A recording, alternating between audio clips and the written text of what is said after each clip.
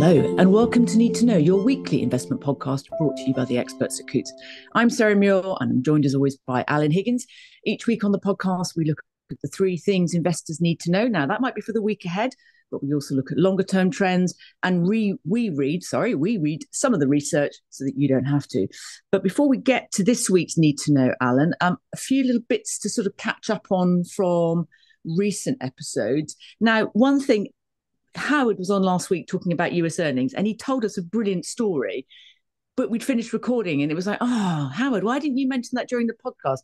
We were talking about momentum trading, weren't we? And he talked about Nvidia, which of course, everybody's crazy about Nvidia at the moment. But can you relay the story that he told and what that tells us perhaps about kind of investor behavior or investor psychology and this kind of attitudes to momentum trading? Yeah. So stepping back a bit, I think is a great point. We mentioned last time that very few investors in equity investing, stock picking at least, use momentum formally and mathematically as a signal. Howard does. I did have a few people come on to me to remind me that there's a huge industry called CTAs that explicitly use momentum, but that's more on asset classes. Bonds, equities, etc., commodities especially. But going down to Howard's point, yeah, it was very interesting because he knows a lot of semiconductor analysts and video analysts, if you like, and others. And one of the analysts basically said, I go to see so many investors, and the most common question is, after I've done my presentation and said, yes, you've got to buy NVIDIA, and they say, yeah, thank you very much. But given it's performed so strongly, can you please give me something that is like NVIDIA but is not NVIDIA? Which helps explain why maybe momentum works, because there's a big swathe of investors out there that refuse to endorse it. And Howard's quite right, it does work. To be fair, there are other quant firms that do use momentum in individual stocks. But I think it's rarer in a classic stock picking environment, active stock picking environment. Is it because you don't look very smart if you trade momentum? Is that the issue? Like, you've got to look, if you're advising someone, if you're a fund manager, you've got to look like, I'm really clever. I can pick these stocks that nobody else has spotted. And if you're just buying Nvidia and Apple and Berkshire Hathaway, it's like, well, yeah, any idiot can do that. Is that the sort of the prejudice against momentum trading? I think you're spot on. I'll give you a couple of examples. I'll go way back in my career. So about it as well. But I think one way of thinking about it, if I said to you, if I had this job, I don't have this job, Howard's job, if you like, if I said to you, yeah, we're buying NVIDIA now, surely, Sarah, naturally, aren't you going to be thinking, aren't you a bit late? That as well. Exactly. So there you go. So that's human. And secondly, I'll give you an example. Admittedly, it was a very, very long time ago. I won't say which firm I was working for. But when a paper first came out from the CFA and the Financial Analyst Journal about momentum in currencies and showing that it worked. So this is currencies now. And basically, it was really simple in those days. It was 1980s. And basically, if a currency moved through the 10-day moving average and then the 50-day moving average, you bought and then you bought some more. And I always remember the CIO said, who's a very, very smart guy, and I get it. He said, that's the stupidest piece of research I've ever seen. And it always struck me, and I thought, yeah, on the face of it, it is. But it works. Yeah. And that's why our friends in the CTA community, and I know you do listen in, have had such a prosperous time, because trend following, as it's called, does work. Okay. But it's an interesting point to say. So, okay, well, I'm sure we're going to come back to this again, but that was a good story. I like that one. And then also, you had a client get in touch with you because we mentioned last week, we talked about after the passing of Byron Wien and his annual kind of event that everybody looked forward to, which is where he announced his 3 surprises for the following year. I think there's a little bit of an appetite to hear your 3 surprises. So we're going to give you a bit of time to work on that, aren't we? And you're going to come up with your 3 surprises for 2024. Yes, and we'll do this in great humility because Byron truly was a great man. For those who haven't listened to the previous podcast, I worked with him briefly at Morgan Stanley. And yeah, the ethos is it's it's very easy to come up with surprises. But what his genius was, that coming up with surprises that seem somewhat outlandish, but have a higher probability than working out than general perceptions. So we'll have a go. We'll have a go at three, and maybe we'll get some other colleagues at Coutts to have a go at three as well. Yeah. But we'll do that with great humility. But I think we'll do it more like in December would be the intuition for doing that. Traditional time for next year forecasts. Yeah, absolutely. And then the only other thing, which we didn't talk about last week, but we've mentioned already, Berkshire Hathaway. I was kind of curious to get your thoughts on the fact that they're holding huge amounts of cash at the moment, aren't they? True. I mean, it's bigger than normal, I concede. And some people do put a bearish spin on that. And look, one of the greatest investors of the world has so much cash. It's his style.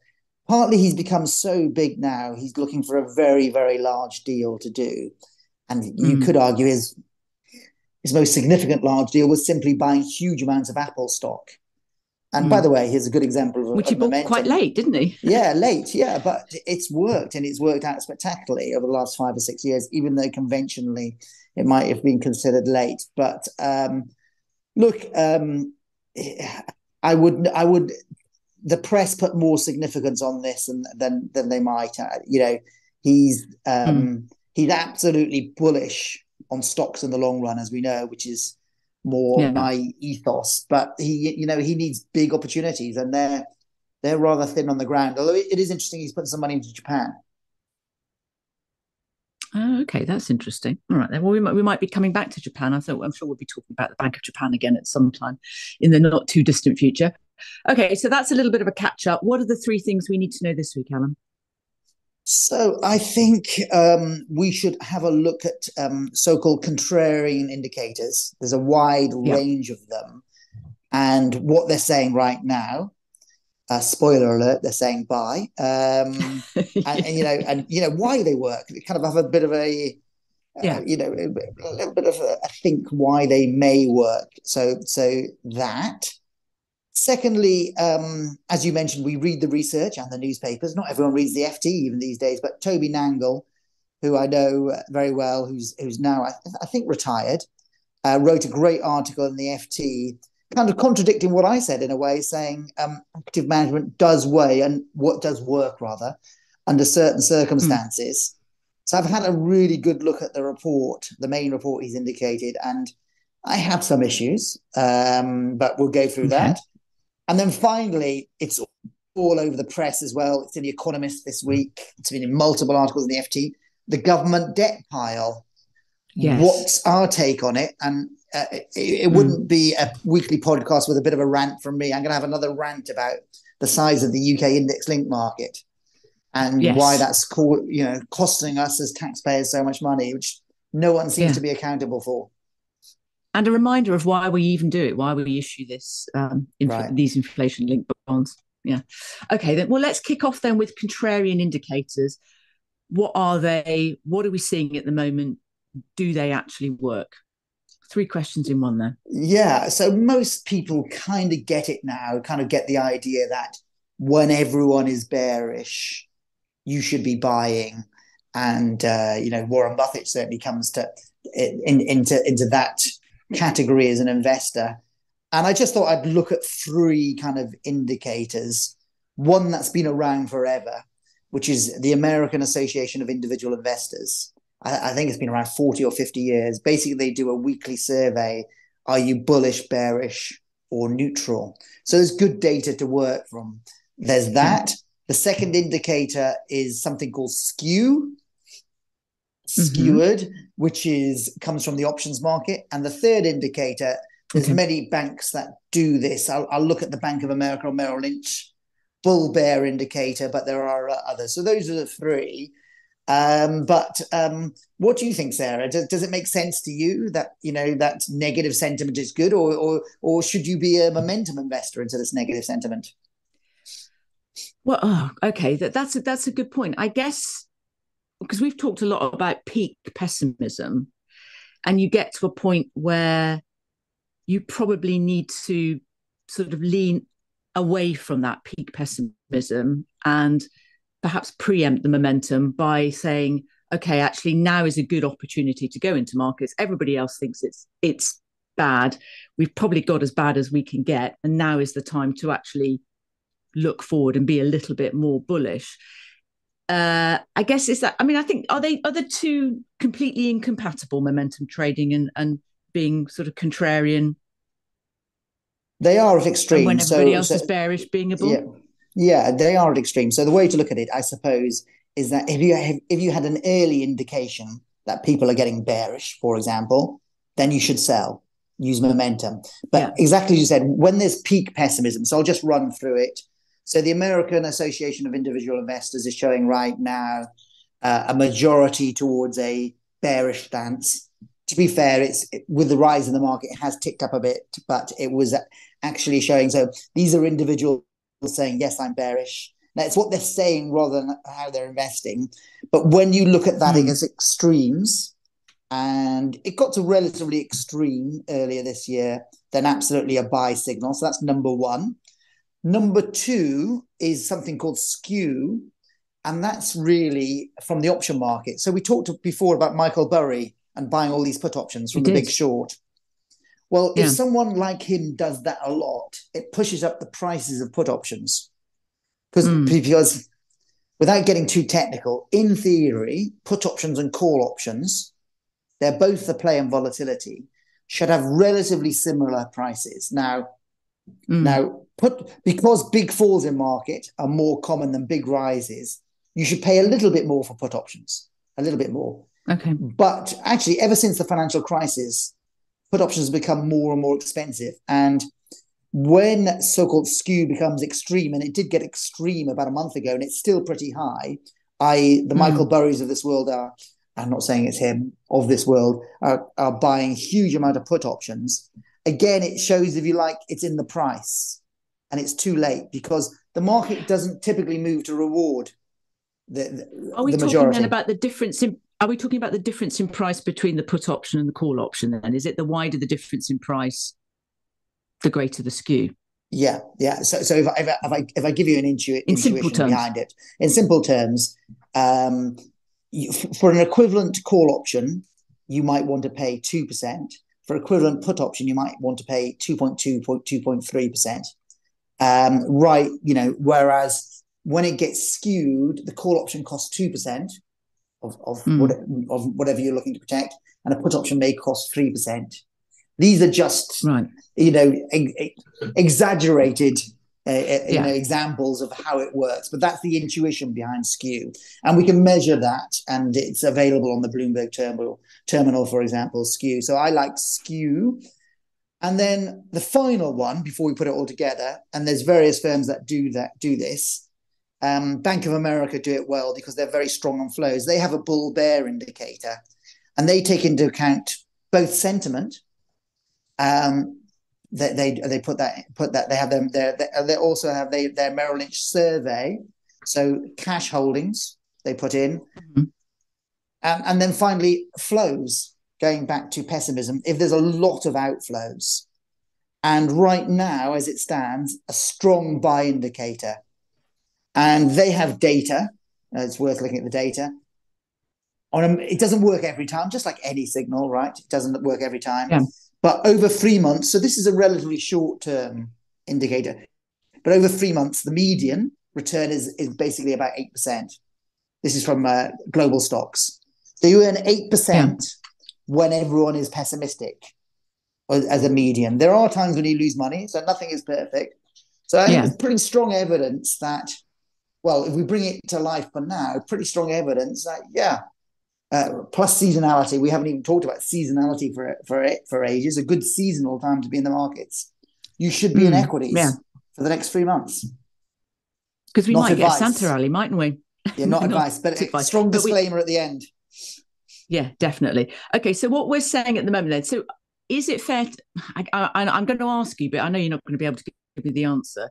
What percentage of the time do contrarian indicators prove to be right? Do these kind of very bearish, very sort of peak pessimism sort of mood in the markets, do they then prove to be good buying opportunities? So, for Can we put a example, number to that? I've got the Merrill Lynch one in front of me since '02 to 22, and it looks like next week I'll put hard maths on this. I probably should have done this before. And it looks like there's been 20 occurrences when the indicator is down here, so bearish, and it looks like about 14 out of 20 are strong positive, median return at 8.6. So 14 out of 20, you get a very strong positive return, and 6 out of 20, either very modest negative return, and there's one or two more substantial negative returns. So it's a pretty good indicator, but it just goes to show that's the nature of investment. We'd like it to be 17 or 18 out of 20.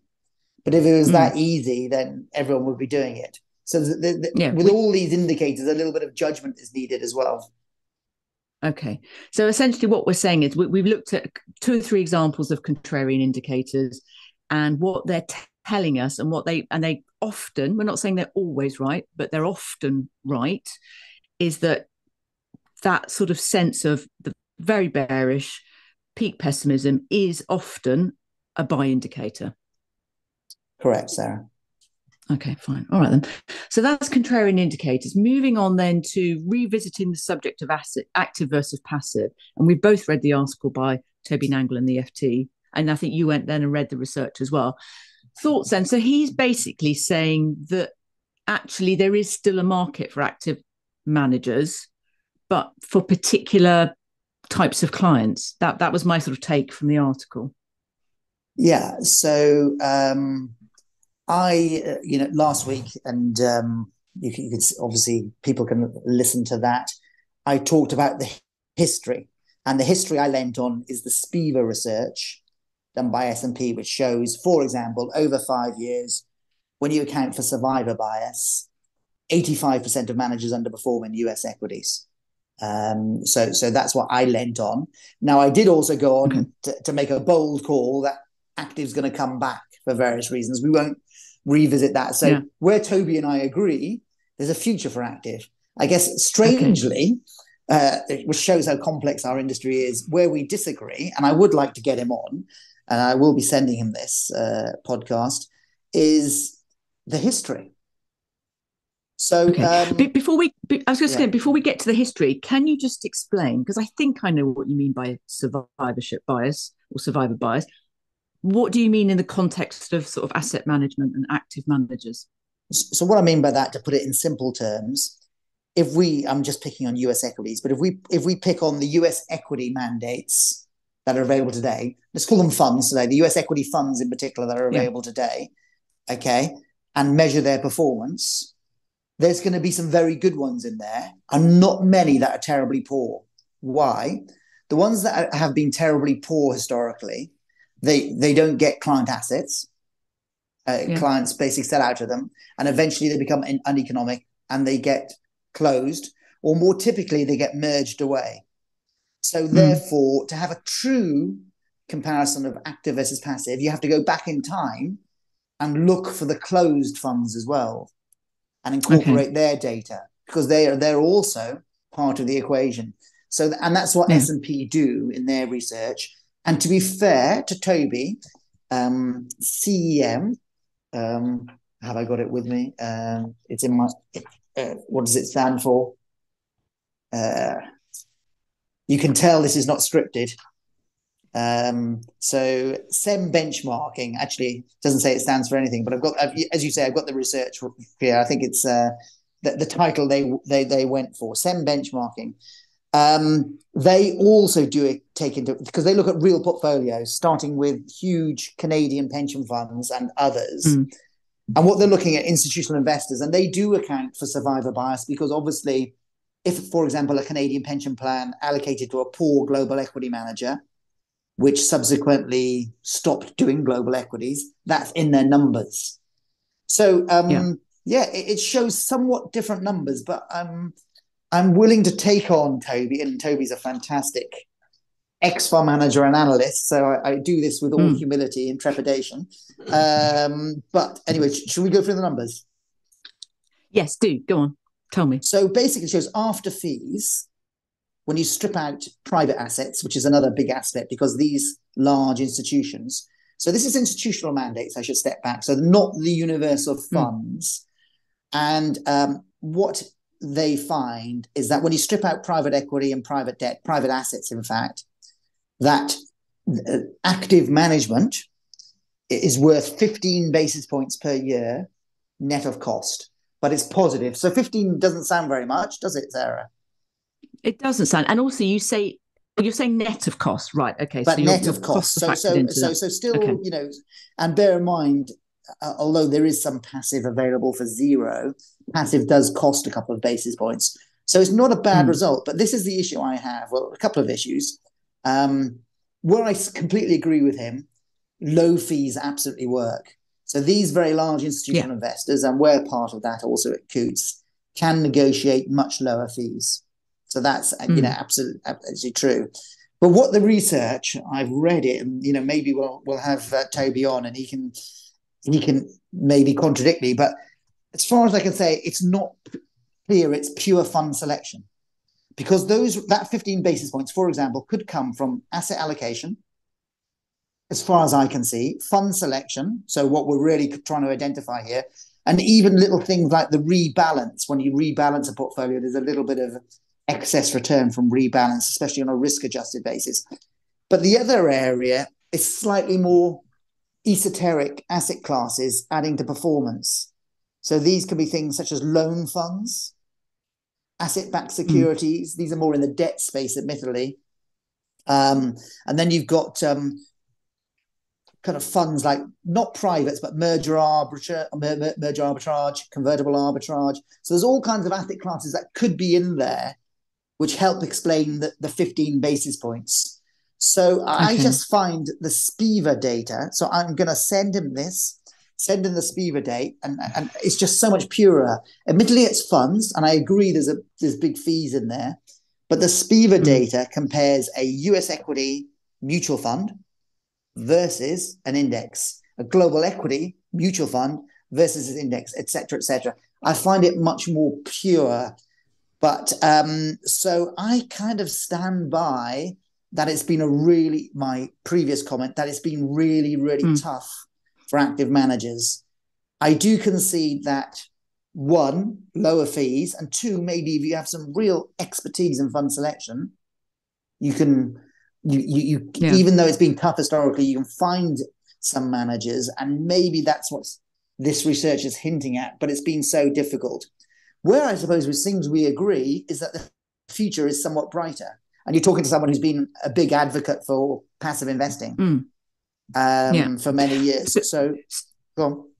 Yeah, I was going to say, so he's essentially arguing the case for active managers, but he's focusing really on for institutional investors, isn't he? He's not really saying they're great for retail investors, because the costs, if you're a retail investor, you're kind of eating into those returns. But he's saying for institutional investors, where the costs are less of an issue, there is a really strong case still for active management. Is that essentially what he's saying? That's what he's saying. I take issue with that historically, because I think that 15 basis points, it's the report doesn't prove it's come from fund selection.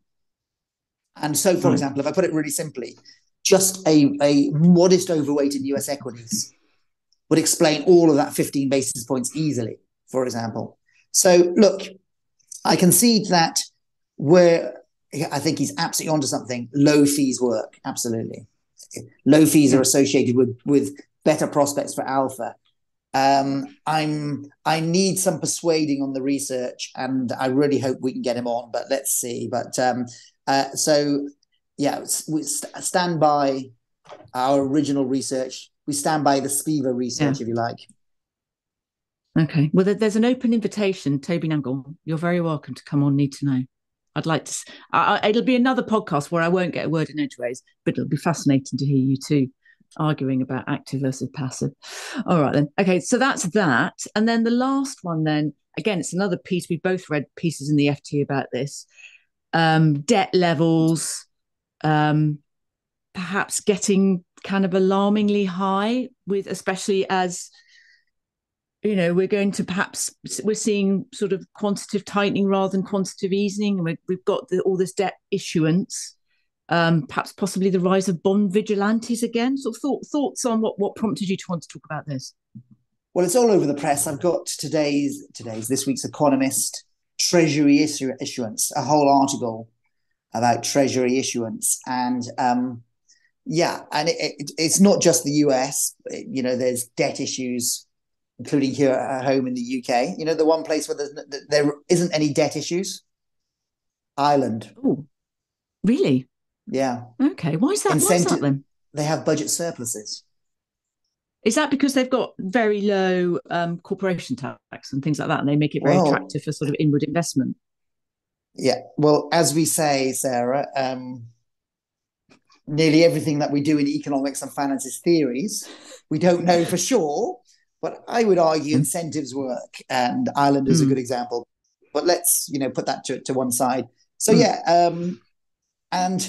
but this is the strange issue. We get a computer, Sarah.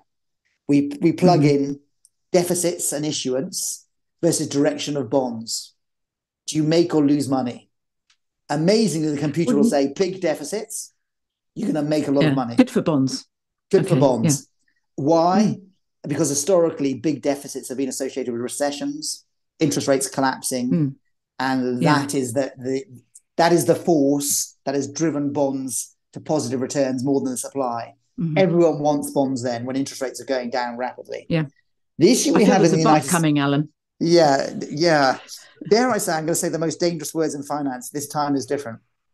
And I'll be delighted if I'm proved wrong, because we have these huge deficits when the US economy is strong, approaching a deficit of 8% coming up because the US is spending so much money. And it's somewhat worrying, So the UK deficit is about 4%, by the way. So we're not on this expansionary path that the US is on. And for example, 30% of the US market has to be completely refinanced next year. Now, if we're in recession and rates are being cut, no problem. But if the US economy remains relatively robust, quite simply supply demand in this environment. I would be cautious, and I would be still seeing bonds as a really attractive place for earning income, but maybe not yet for the big capital gains. The supply is just so huge, and it's a problem. And we have a problem in the UK. Less on, and this is a bit of a rant. I think I have ranted about this before.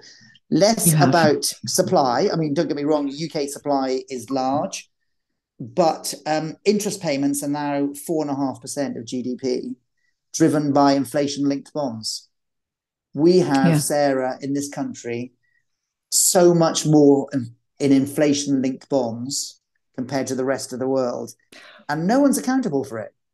Why is that? I know you've mentioned this before, but remind me, why is it that we have? I think I saw a figure something like 25% of the debt that we issue is inflation linked bonds. And other countries, so US, etc., is about 7-8.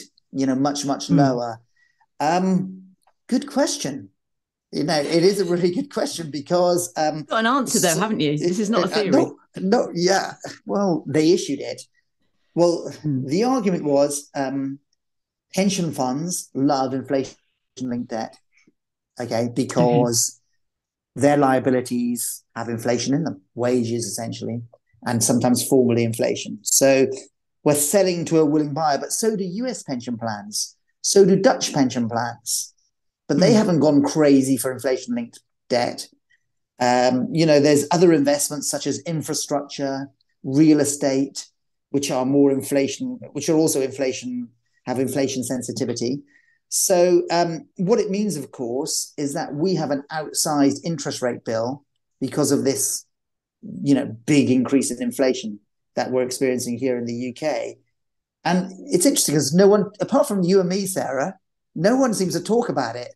It's too obscure. And certainly, usually we're really good at blaming people. I don't like to particularly because it's easy in hindsight. But it is a bit unusual, the UK, to have such a large inflation-linked market compared to the rest of the world, and to be costing us such a lot of money. And no one seems to, say anything about it. But in my I mind, suppose it's we've only got in to the stop last. it. Yeah, I was going to say it's only in the last couple of years that it's really become an issue, hasn't it? True, but one way of thinking about it is that for many years you had basically equal type payments, where if you like nominal gilts, if you go back many years, when gilts, I know gilts yield circa 5% now, but conventional gilts pay 5, inflation linked gilts used to pay 2 to 3 for many, many years. So what was the point? Okay. Well, the point is, for pension funds, they're making out really well right now. Whereas us as taxpayers are paying heavily, because now, of course, with inflation, which has had a 10 handle and a lot of it indexed to retail price inflation, it's been a horrendous cost to the Treasury and to the government. So, yeah, I just think not enough work has gone into, really, do we need this scale of inflation-linked debt compared to other countries? But anyway, rant over. Hindsight is easy. Those of you who did make this decision, I get it. The pension funds were clamoring for it. Maybe if I was involved, I'd say, yeah, why not? Pension funds have it. But I just wonder, because usually I'm surprised, I guess, someone didn't say, hold on a minute, our debt is 25, it was once 30%, whereas US is 7-8, France is 5 or something. Let's have a look. Yeah, other pension sort of managers can do without it. Why can't UK pension funds do without it? Is there a political appetite then to reduce that level of sort of inflation-linked bonds, do you think? Because is it a political decision, or is it something that has to come from the central banks? No, it's the debt management office. It's the government that issue debt. It's for governments ultimately. I think it's one of these things that just slip through over time. And look, to be fair, did I see this huge surge in inflation? No, not necessarily. I did have another rant about crazy zero rates when the economy was booming, but I didn't see it either. So look, it's easy. I don't want to be Mr. Hindsight here, but still, let's see if we get any focus on this going forward. I mean, I've seen the odd reference to it in the press, but no one's really dig deep about it. But anyway, that's enough ranting. We don't want to end on a negative point. And no, we don't want to. We should talk about the future. We're going to get Howard's colleague on in a couple of weeks, aren't we, to talk about earnings elsewhere? We are, yeah. We're going to get Richard Wade coming on soon to talk about UK earnings season. And I know he's got some thoughts on Santa rallies as well. So I think we'll probably be talking about that as the end of the year approaches rapidly.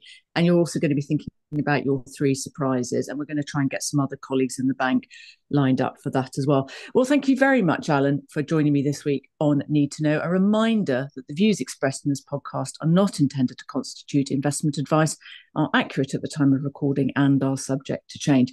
Don't forget to check out the podcast page on Coutts.com. And of course, if you're already a subscriber to Need to Know, fantastic. Please leave reviews on whichever platform you normally use to access your podcasts. That's all for this week. Until next time on Need to Know, bye for now.